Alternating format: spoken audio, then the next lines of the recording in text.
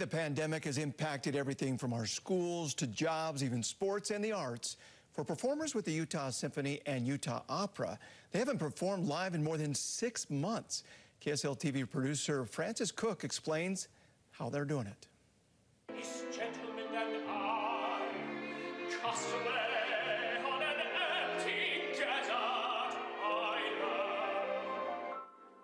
Life during a pandemic can sometimes feel like being on a deserted island. Was taking tea with the Dowager Duchess of Luton.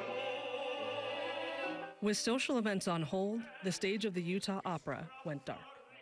For part of the summer, we ended up having to furlough everyone just to reserve cash and make sure that we could start the season up again.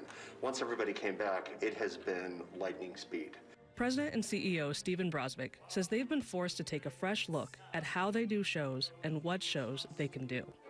The last 6 months, as you can imagine, have been pretty chaotic, trying to take the season we had already planned, which was full scale, very large, and try to reimagine that so that we could safely distance everyone on stage, all the crew backstage, and also the audience in the hall. From social distancing to wearing masks inside the theater, even going mobile for tickets and show programs, the season was reimagined both on and off the stage in a matter of weeks, a process which usually takes years. Normally, we're planning a season 2 years out. Normally, we'd be planning now for the 22-23 season.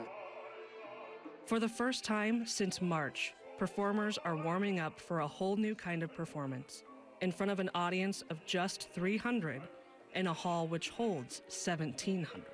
It's incredibly important for musicians to get back to performing live. It's what they've trained all their lives for. It's all very personal to them. Brozvik says while it's important for the performers, they're here for the audience.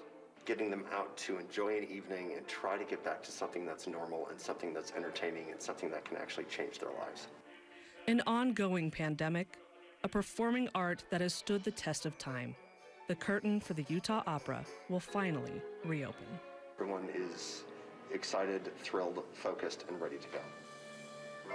Francis Cook, KSL 5 News.